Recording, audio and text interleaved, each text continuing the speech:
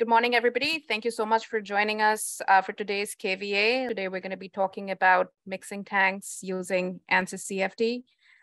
For today's agenda, we're going to start with some of the common industrial challenges in the process industry. Whether you're working with bioreactors or just stirred tank reactors or just, the chemical industry, pharmaceutical industry, there are some common challenges in designing and optimizing this equipment. So we're going to talk about, the different ways in which you can leverage CFD. We'll also talk a little bit about the physics in agitated vessels, how we can classify them. Depending on this classification, the complexity of your CFD problem may range from very simple to very complex. So it's good to have some general idea about it. We'll also talk a little bit about the simulation capabilities, not just in terms of setting up the physics, but also in terms of gaining efficiency while doing these problems using Ansys CFD products. And then we'll do a short demonstration for a single phase mixing tank problem. I see a question in the Q&A session about Autodesk. As far as I know, no, the Autodesk CFD program is still there. We'll be happy to chat with you if you have questions about, the different Autodesk and Ansys CFD capabilities. Like Christina mentioned, you can always reach out to us at support@ketiv.com. We'll be happy to answer those questions. If you have Q&A about the technical presentation itself, feel free to drop your questions in the Q&A box. I'll get to them towards the end of the webinar. Okay, so with that said, let's go ahead and get started. Now, some of the most commonly encountered challenges while designing and optimizing mixing equipment is usually scale up. Engineers usually work in a laboratory to test mixing equipment. It may range from 2 liters, 5 liters, 20 liters, but the actual manufacturing equipment, may be much larger in scale. It may go up to, thousands of liters. So apart from maintaining geometric similarity, how do you ensure that you're getting the same performance, same quality of mixing, and not missing any physics when you scale up or scale down? So that is one area where instead of doing very expensive testing or using empirical relations, you can leverage CFD to get more reliable results. The other thing that people in this industry are always looking for is increasing the yield, making sure that the quality of the final product is up to the mark. Not over designing the equipment, not, spending a lot of time and money in having equipment that is probably an overkill because the materials can be quite expensive, especially in terms of the quality of the chemicals itself. For the pharmaceutical company, APIs are quite expensive, as you guys must know. We also want to make sure that the power consumption is optimized. That the mixing equipment is well integrated with the overall system. So all these challenges can be solved using CFD and simulation. And hopefully through this presentation, I'll be able to tell you guys how. So if we're talking about the physics, right, in mixing tanks or just agitated vessels in general, they can range from very simple single phase flows to highly complex reacting flows. If you're doing a single phase simulation, you can definitely visualize the flow characteristics. You'll be able to look at the velocities, the turbulence, the shear rate, and that's going to give you a good idea of, okay, where is the mixing happening? What are the dead zones? Do I need to tweak the design a little bit to, get more homogeneous mixtures? Or, what is the blend time, stuff like that. If you're doing gas liquid flows, then you're probably looking at quantities like gas holdup. You may be looking at bubble size distribution. If you're doing free surface flows, you might be interested in predicting the vortex, ensuring that there's no air entrainment. If you're doing liquid solid flows, then again, you can look at the solid suspension itself, whether you're mixing powders into a fluid. You may look at the cloud height, you may look at the solubility. So that is a different type of application. And then if you're doing reacting flows, then again, you're looking at mass transfer coefficients. It could be for a crystallization application. And that would depend on a lot of factors, especially the interfacial area between the different phases. Now, going from single phase to reacting flows, your complexity increases. So you will need to add more physics to your simulation setup. And all this can be done using Ansys CFD tools. For today's presentation, I'll primarily talk about Fluent, but there are other CFD solvers. CFX also can handle rotating machinery pretty well. So there's a lot of overlap between the physics and capabilities if you have a preference for one solver over the other. Now, we saw the classification of different types of mixing problems from a physics point of view. From an application standpoint, these could be just single phase mixing systems. For the gas liquid type of classification, we usually see that in bioreactors when you have a sparger and you are constantly monitoring the gas velocity to ensure that there's optimum mixing. Solid dissolution again for crystallization, powder mixing, that type of problem. And then you may have different type of mixers itself. You may have intermeshing mixers wherein you have two different types of impellers. You may also have static mixers wherein you don't really have any moving components. It's just that the static geometry is arranged in a way that promotes mixing. And then apart from the physics itself, you may also be interested in making this process more efficient, right? Democratize this process so that you don't necessarily need a CFD expert to set up the problem every time. But if you have a good baseline setup, then you want to make it reusable for everybody in the team so that they can just plug in the values and get quick what-if evaluations. So we'll talk a little bit about all these different buckets. Now, let's start with the single phase mixing systems. Although it is simple to set up, there's so much data and information that you can derive from these problems.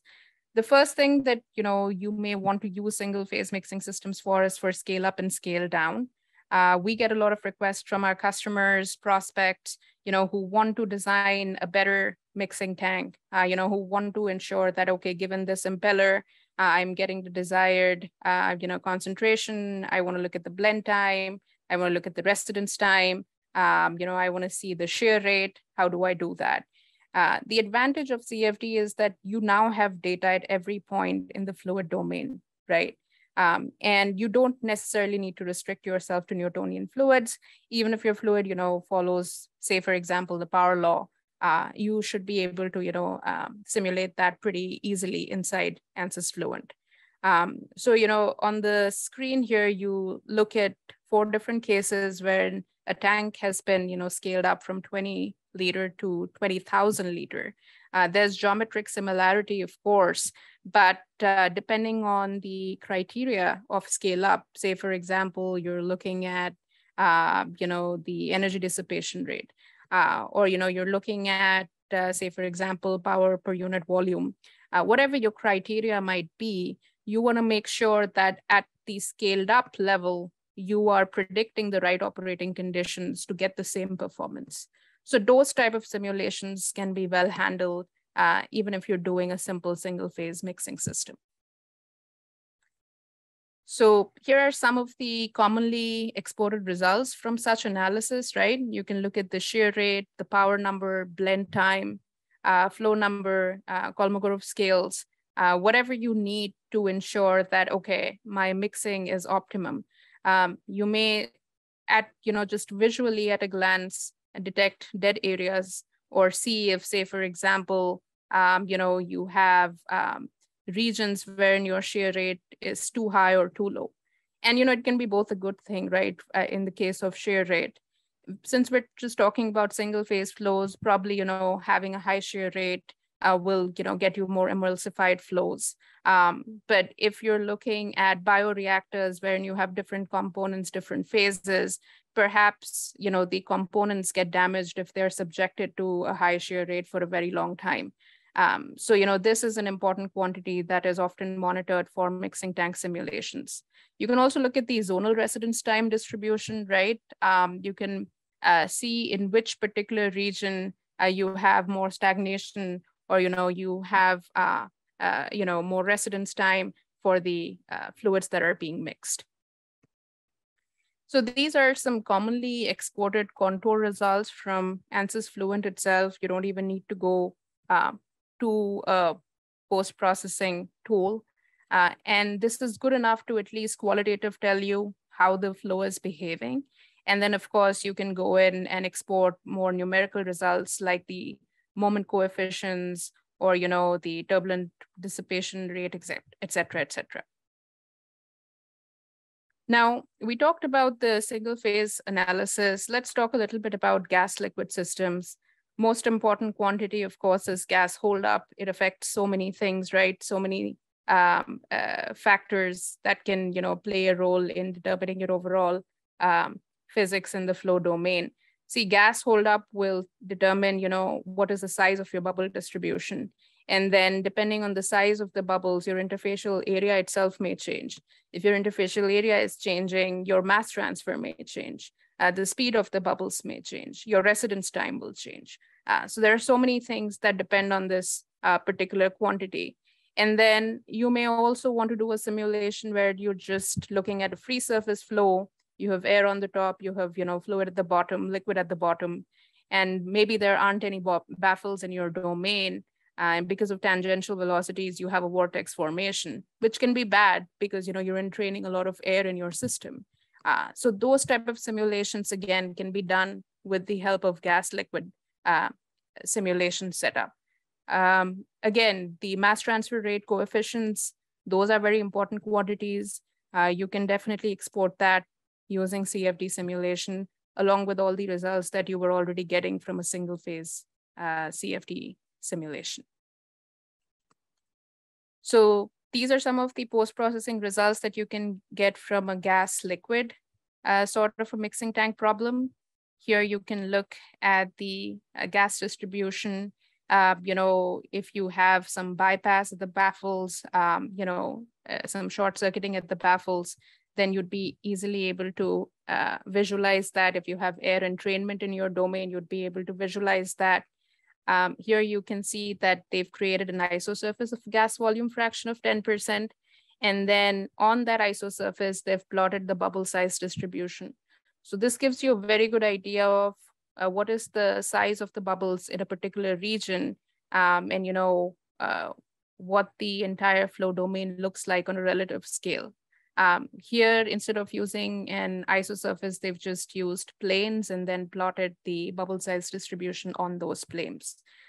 So this way you can tell whether, your sparger gas flow velocity needs to be altered, or perhaps the impeller speed needs to be changed.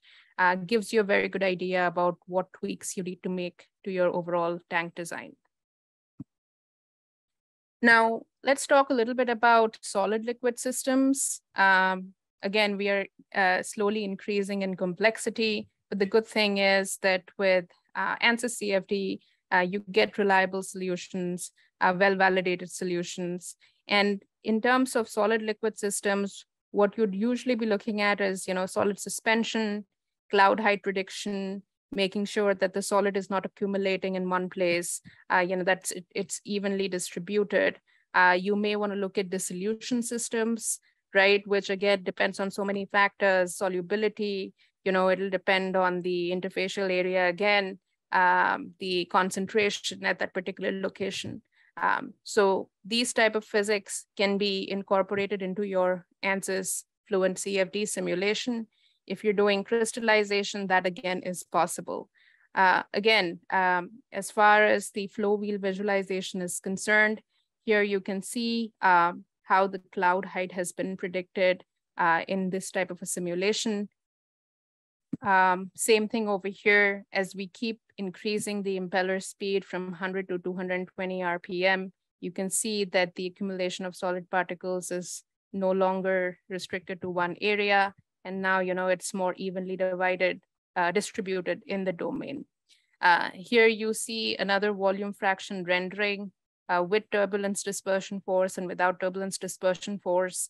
In terms of CFD, you could just consider this as, turbulence dissipation rate.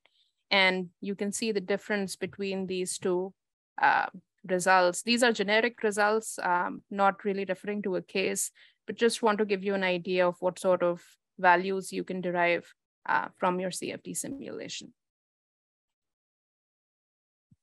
And then, like I said earlier, you may have meshing mixes, right? You may have a case wherein you have different types of impellers just to promote the mixing in your domain. And this type of simulation may need you to simulate complex motion. It may also be used for fluids that are not Newtonian. So whatever results we've talked about so far, all that can be derived from this simulation as well. And the good thing about having these capabilities is that you can optimize your design as much as possible, evaluate several what-if scenarios, and see what gives you the best performance within reasonable time and cost.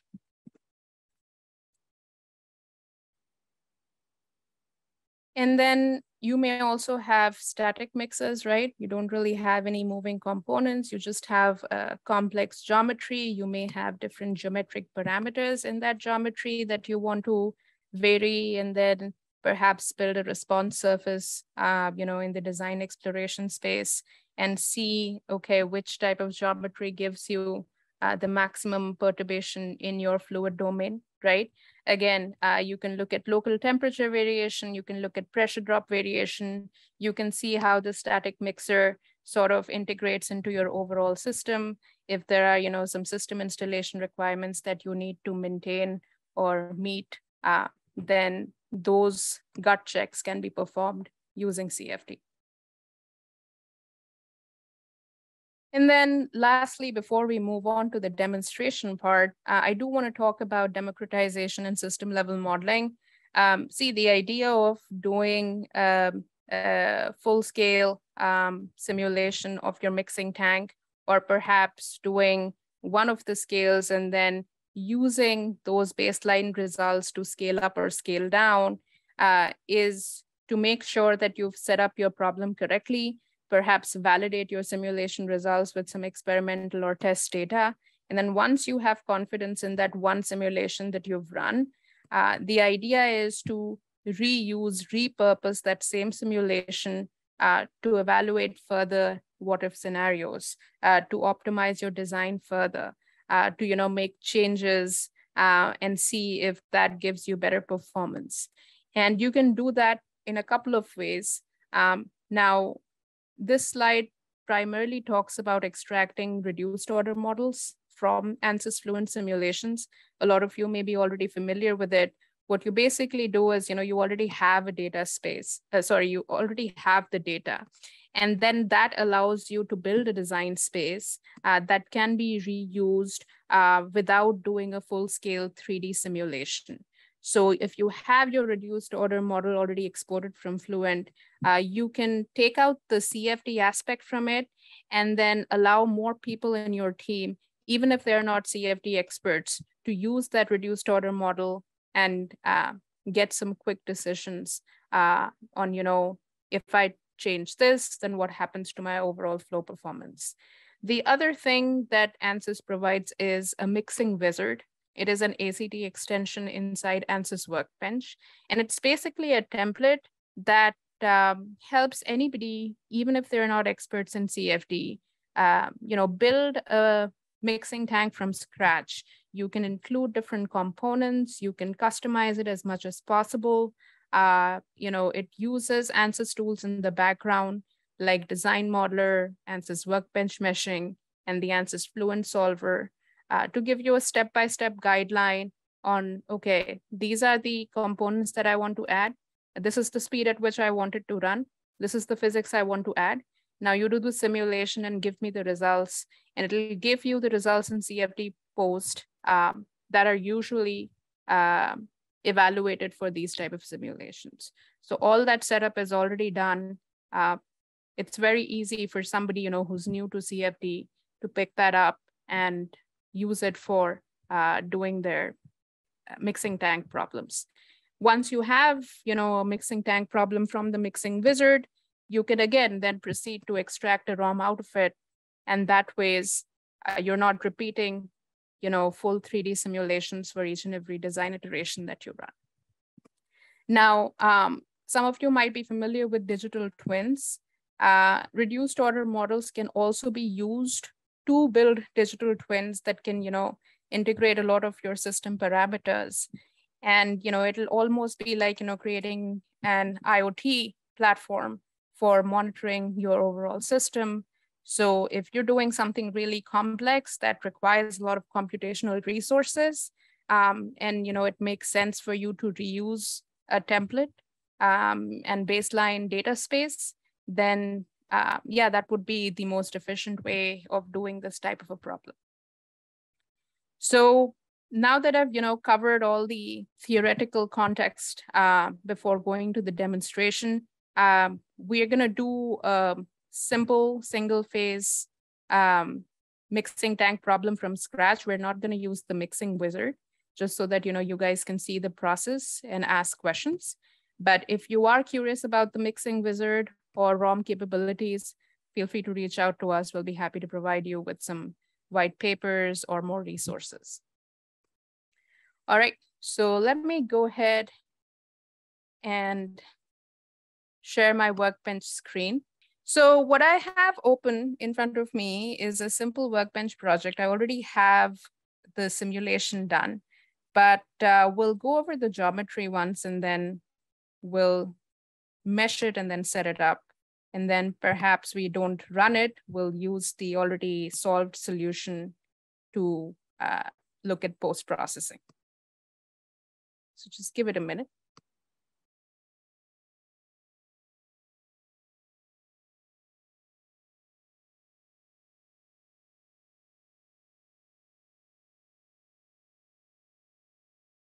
Okay. So this is a simple mixing tank problem. This was built from scratch. This is, not from an imported CAD geometry, but if you had the impeller geometry from your supplier, or, if you created it in some native CAD platform, you can of course go ahead and import that. This was all done in SpaceClaim from scratch. So what you see is the fluid domain of the mixing tank. And you'll notice that there are certain regions that have been subtracted, which basically show the baffles, right? So these were the baffles that were initially solid bodies and then subtracted from the overall fluid domain because we just need the walls and nothing is actually happening inside the solid thickness itself. And then we also have the impellers, 2 impellers in this mixing tank. Again, we are just working with the walls. The actual solid geometry does not need to be included. We're not doing any heat transfer, just flow problems, right? And then what you'll see is that the top of the tank has been marked as a symmetry boundary condition. That's because, it's gonna be a no slip wall. Sorry, it's gonna be a slip wall. We are not really considering any fluxes through this symmetry boundary condition. So we've just assigned it as symmetry. And then you have the tank bottom over here, which is a standard wall, no slip wall. And this is the wall of the tank itself. And then you'll see 2 cylindrical regions marked in pink around the impellers, which are going to be the moving reference frame zone. Now, I think I've talked about moving reference frame in one of our earlier KVAs, but for those of you who are unfamiliar with the term, these are basically zones wherein you assign relative velocities to the fluid zone instead of actually imparting mesh motion to show that the solid body is moving. If I were to simulate this problem as it is, then my impeller is actually moving. That means the adjacent mesh should also be moving. It becomes a transient problem. It's not very difficult to set up. You can do that using a sliding mesh formulation, but just for the sake of simplicity, we're gonna assume a steady state problem. And we are going to use relative velocities in these cylindrical zones instead of imparting an absolute moving velocity to the blades themselves. Okay. And you'll also notice that the volumes, the three volumes, the tank volume and the two moving reference volumes, they have all been shared, right? We have done shear topology because we want a conformal mesh at all these interfaces. And whenever we do shear topology, the shared edges, they show up in blue. So that sort of tells you that this is ready for the next step of meshing. Whatever we did not need, say, for example, the original baffle geometries, right? These solid bodies that are not participating in the CFD simulation, we've suppressed it. Suppressing it in SpaceClaim means that it's not going to go forward to the meshing stage. And then, like we already saw, we've assigned the named selections so that the boundary conditions can be applied easily. All right. So let me go ahead and close this guy. And I'll start another project over here. And let's go ahead and mesh this inside Fluent Meshing. So I'm using 8 cores on my machine. I have 16 on this computer, but feel free to use as many as you have available on your particular machine. Fluent Meshing is able to, distribute the meshing processes over different cores. It does not consume the HPC license, so feel free to leverage it as you deem fit. Now, because we created the SpaceClaim geometry from scratch, I already know that it is watertight, nothing needed to be cleaned. We already did the Boolean operations, shear topology, so we can go ahead and use the watertight geometry workflow inside Fluent Meshing. I'm just going to go ahead and import the geometry. And since the geometry is already connected in the Workbench project schematic, the file path is populated automatically.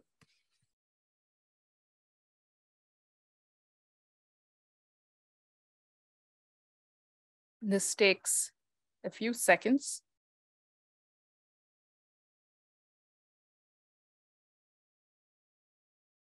And Fluent Meshing is just one way of meshing this. You can also go ahead and use Workbench meshing if you wanted to generate a mesh. But for mixing tank problems, it helps to have a good quality mesh. So I'm going to eventually generate a hex core mesh so that the bulk of the domain has hexahedral cells. So this I find to be one of the easiest ways of doing so.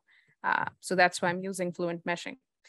Now, if I want to add local sizing, I can definitely go ahead and do that. A lot of the mixing tank tutorials, if you find online, they'll show that you can have a body of influence in your domain, which helps you refine the mesh in certain regions. I'm not going to go ahead and add local sizing today in the interest of saving time. But if you wanted to go ahead and do that, feel free to do so. So we're just going to go ahead with the global sizing. And then once you come to the surface meshing stage, it'll show you the boxes, the size boxes that'll tell you what are the minimum sizes in your domain. So, and this one is for the maximum size. So I think that the minimum size is a little too small, little too fine.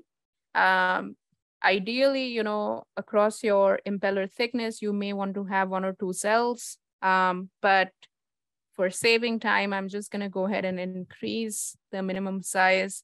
We'll go ahead and do 0.001. And then once you increase the size in the field, the size boxes preview automatically increases to give you an estimate of what that would look like. And similarly, the maximum size looks a bit large for me. So we'll just go ahead and change that to 0.01. The curvature angle is fine. We'll keep it at 18. Again, you may want to change it to 12, which basically means that you'll have cells at 12-degree intervals around a curved surface. But for saving time, let's go with 18. You can also scope proximity to both faces and edges so that you maintain, say, for example, 2 cells per gap between all faces, not just edges, but that takes a little bit more time, will increase the cell count. So let's just go with the default selection for the rest of the fields. And I'll go ahead and generate the surface mesh. The initial mesh that is generated is, composed of triangles, right? But eventually when you generate the volume mesh, you can change that to polyhedral or stick with tetrahedral if that's what you prefer. So here I have inserted a clipping plane that lets me see the midsection. So for the most part, it looks good. It looks okay, in my opinion. So we can go with this sizing. And then once the surface mesh is generated, it will also tell you the skewness quality. And if there are if there are faces that are greater than 0.7 or 0.8, it'll show you a warning and you can go ahead and improve the surface mesh accordingly.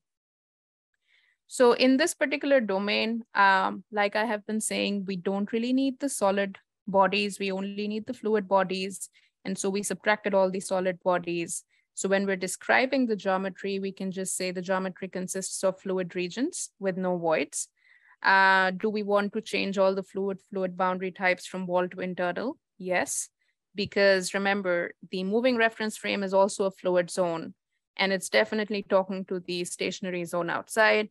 So this moving reference frame wall is not actually a wall, it's an internal surface through which fluid can pass. We've already done shear topology in the space claim, so we don't need to do it again here in Fluent. And then in the newer versions of Fluent meshing, you have something called multi-zone meshing. People who've been using workbench meshing might be familiar with it. We're not doing any multi-zone meshing today, so we'll just go ahead and do describe geometry.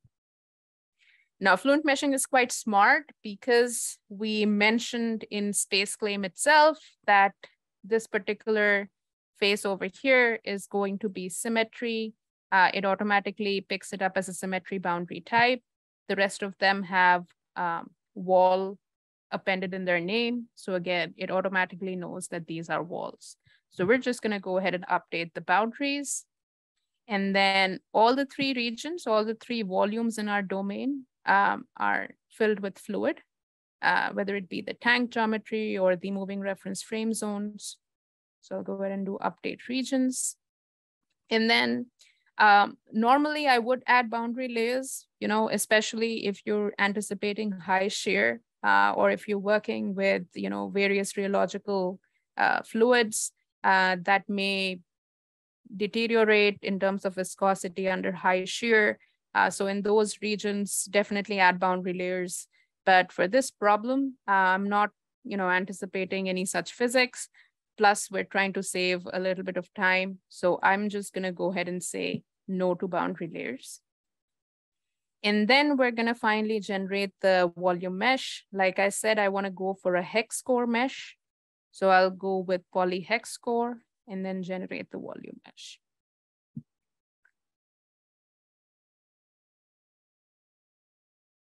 Earlier, when we used to use Ansys workbench meshing for this type of a problem, we could also, just have a tetrahedral mesh and then convert it to polyhedral inside the Fluent solver itself.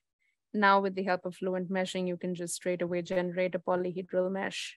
And that reduces your cell count a lot compared to having a tetrahedral cell type element everywhere in your domain. Okay, so since the insert clipping planes is on, you can see the type of mesh that was generated. Let's see. So hopefully it's a little bit more bright. So you can see in most of the domain, these are hexahedral cells. And as we get closer to the walls, then it becomes a polyhedral mesh, but the mesh quality looks pretty good for the rest of the regions. Okay. So now that we have a check mark against all these items in the workflow, we are good to move to the solver stage. So we're going to go ahead and switch to solution. And so it's automatically going to import this mesh into the solver.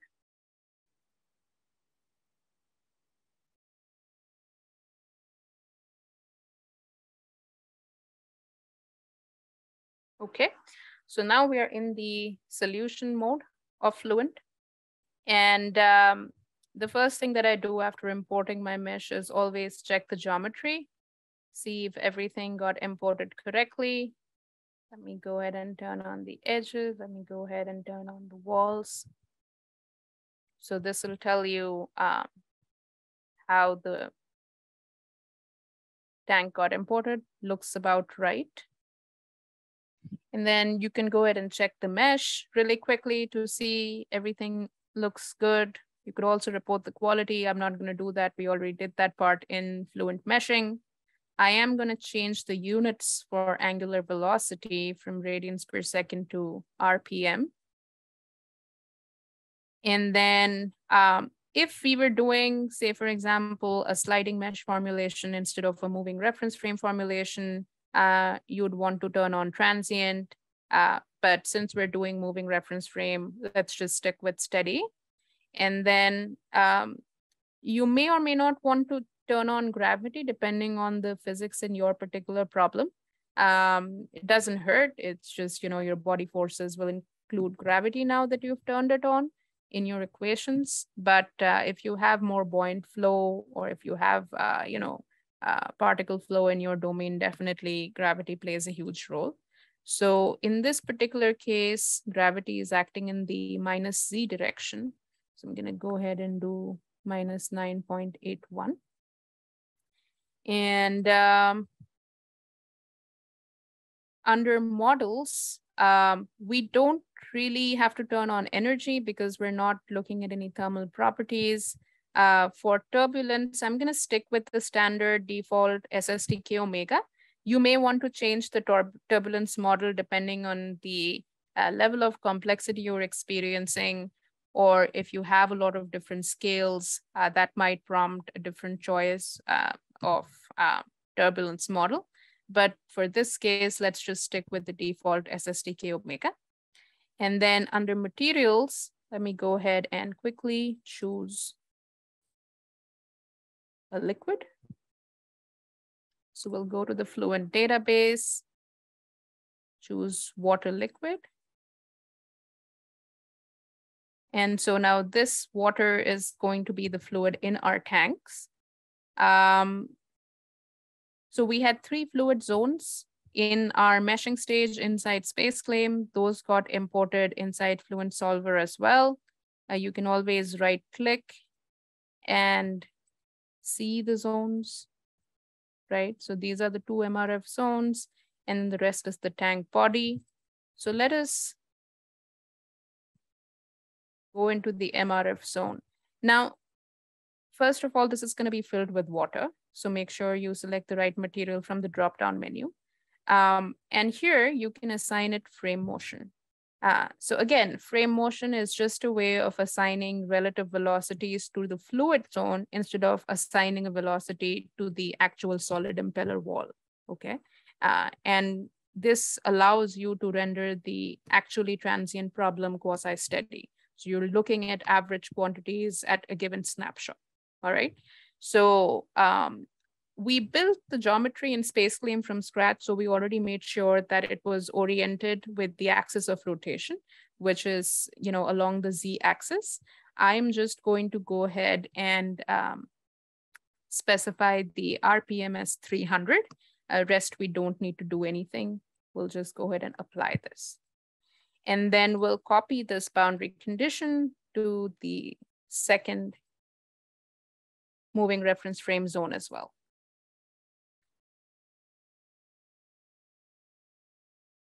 So it got automatically copied, all right? And then for the tank simulation, for the tank zone, because it is stationary, let us just fill it with water, but we don't need to assign any frame motion or mesh motion to it, okay? Now, in case, somebody was wondering, hey, you're showing me moving reference frame formulation. What if I wanted to do a sliding mesh? What if I wanted the impellers to actually rotate, and then the zone, the cylindrical zone, can basically slide relative to the stationary zone? That would mimic the problem pretty accurately, right? So all you would do is you would go to the zone where you want to assign sliding mesh motion. And then instead of selecting frame motion, you just select mesh motion, or you can also click on copy to mesh motion, and that'll automatically make your MRF problem a sliding mesh problem, okay? If you turn this on, it'll also turn on the transient solver from what I understand, because it's going to have time steps and you're actually going to be moving the mesh, okay? All right, so we've done the cell zone conditions. Now, don't need to do anything with interiors, don't need to do anything with symmetry. Again, it's just a way of making sure that there are no fluxes through that particular wall. There's no normal components or gradient of the variables. And the last remaining thing is looking at the velocity of the wall itself. So say, for example, we turn on these guys, right? So everything that you see in the graphics window is actually rotating, right, in real life. And this blue impeller and this green portion, this blue impeller and the portion of that, the small portion over here, those are inside the moving reference frame zone. So they are accounted for. But what about the rest of the shaft here, the surface that you see in red? In reality, that is moving as well. So if it is moving with a certain velocity, the fluid cell adjacent to it, because it has a no slip boundary condition, should have that same velocity at the wall, correct? So we need to make sure that we are assigning the right velocity to this shaft body as well. So let's just look at the boundary condition name. You click on it, this shows up. And then you can click on more to open the full panel.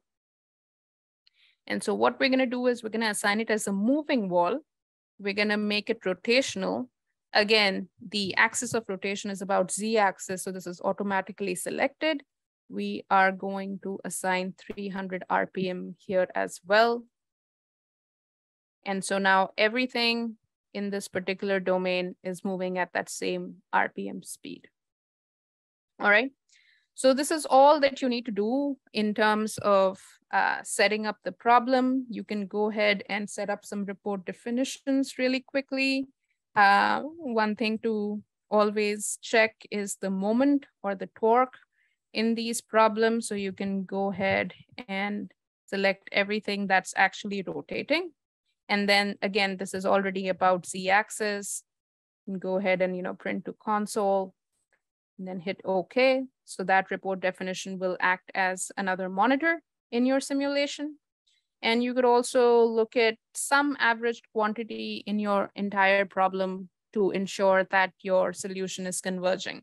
So you could look at volume average of, say, pressure or velocity, or in this case, turbulence. I would say that is also a pretty good estimate of whether or not the values and variables in your simulation have steadied out.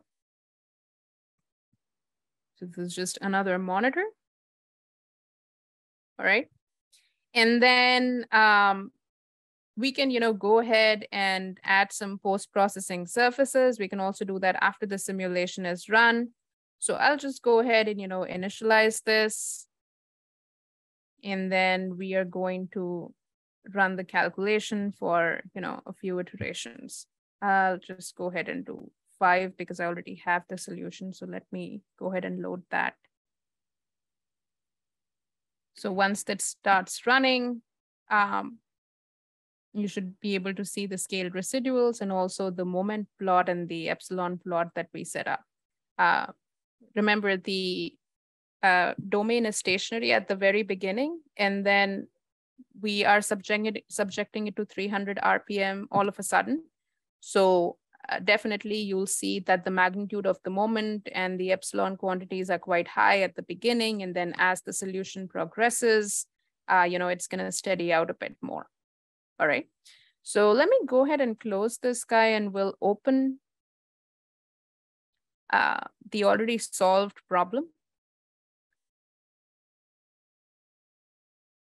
So let me go ahead and do that.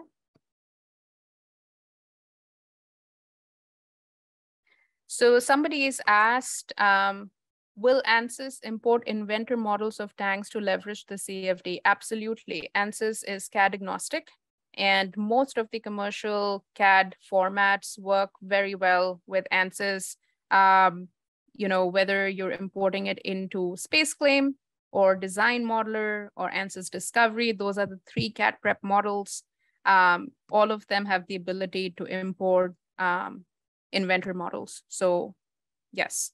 The other question that I've received is, can you add heat transfer from coils within the tank also? Yes, you can. So Ansys Fluent can definitely combine conjugate heat transfer with other physics, whether it be multi-phase. And that is an actually important variable that you may want to look at, right? Temperature distribution in your overall mixed product. And so conjugate heat transfer will allow you to add heat sources in your domain to any particular solid wall or volume. And that will then be convected and advected, diffused throughout the domain. So conduction, convection, radiation, all those things are easily handled by Ansys Fluent. Okay. So I hope I answered that question. This is already a solved model. Let us very quickly go through some of the post-processing quantities that I was able to extract. So first of all, what I did was I created a mesh of all the rotating parts. And how I do that is I basically select all the rotating parts from the wall and then select faces. And if I go ahead and save and display this, then you see all the faces that were actually rotating.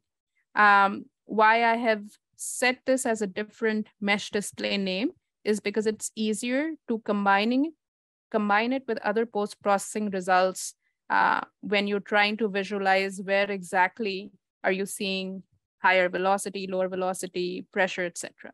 Right? And so I've also created an ISO surface. ISO surface is basically any surface where you have a constant value of a particular variable. So let me actually quickly show you how to do that. So you can go to results, you can go to create, you can click on ISO surface. Say, for example, I want to create an ISO surface where y is 0. That means basically along the XZ plane. You could write ISO y is equal to 0. I'll name it 1, just because I already have a surface already. This is going to be a surface of constant mesh. And this is going to be constant y coordinate of 0, okay? Because the ISO value is 0. So what happens is I've basically created a face, a plane, which coincides with the XZ plane, right? Because the y is 0. And now any contour that I want to plot, any variables that I want to visualize, I can do that over here, okay? So say, for example, I want to look at the velocity distribution on this plane. I can go to contours. I can hit new. I can name this velocity on y is equal to 0. We'll do contours of velocity, magnitude, and then we'll select the surface. And we'll go ahead and do.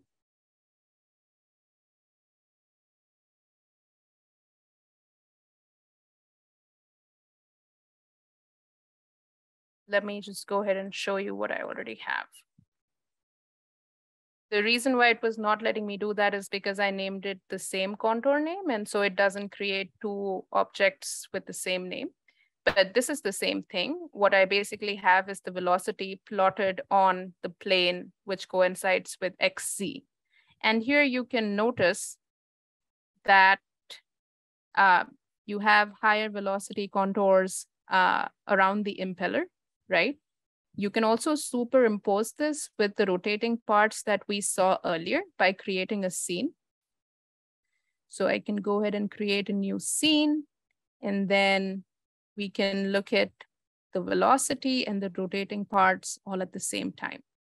And so that ways you'll be able to see which relative location am I looking at when I see these variables. The other thing that we usually do, right, is look at the shear rate near the impellers. So let me go ahead and do shear rate. Okay. We'll do derivatives and we'll do strain rate. Strain rate is the same thing, right? So we'll go ahead and look at the values on this plane again. And you can see that it is a very nominal value, right? You're not getting a lot of shear on this particular plane itself, but the range is there, right? The range varies from 0 to 2901. So perhaps on that particular plane, you're not experiencing a lot of shear, but there might be other regions wherein you have higher shear.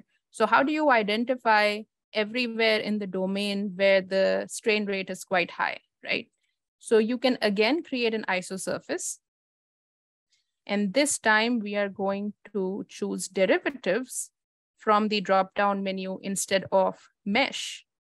And we are going to hit compute. That'll give you the maximum and minimum strain rate in your domain.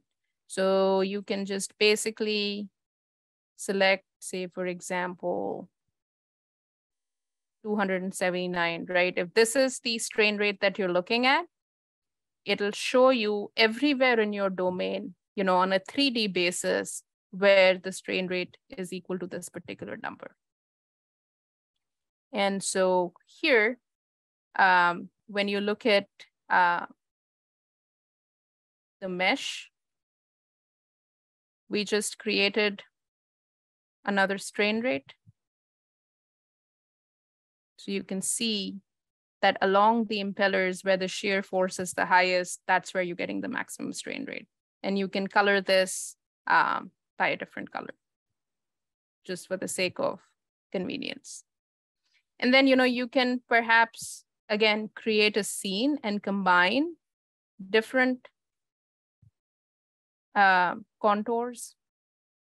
So say, for example, let's do velocity. And so then this gives you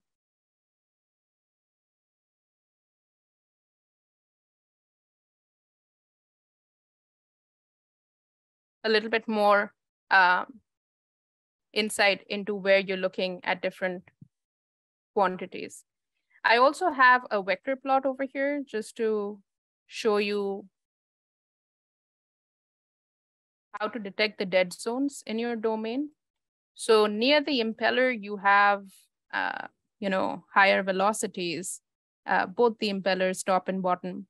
But in between that region, you know, we don't see much activity over here. That means there isn't much mixing going around here. So you may see a lot of stagnation in this particular region. And this is the type of qualitative analysis that you can do by, you know, performing a simple CFD simulation. It'll help you determine, you know, what the flow characteristics look like, okay? So this is just Fluent. You can take this entire solved problem to a standalone post-processing tool like CFD Post or Ansys Insight and do even more advanced visualization and analysis. A lot of our customers also use it for marketing purposes, right? Because they are in the process industry or they're in the service industry. And so it always helps to show how CFD and simulation can be leveraged to optimize your designs better. Okay, so that's all I had in terms of demo. Let me just go back to my presentation. And we'll just cover the summary slide really quickly. Hopefully, the takeaway from today's presentation is that if you are designing mixing tanks, or if you are in the consulting business with several such projects, we can definitely use Ansys CFD simulation to improve the process efficiency, reduce testing, reduce a lot of cost and time in that process, and then perhaps build a design space, do a lot of what-if analysis and rapid prototyping. We also learned a little bit about the Ansys Mixing Wizard, which is a ready-made template for you guys to easily set up your simulation, even if you're not a CFD expert. And then you can use that baseline simulation to extract reduced order models, which basically allow you to forego doing 3D simulations altogether, and then just using that single data space to do qualitative, quantitative analysis on various design parameters. Okay, so hopefully you guys found this useful.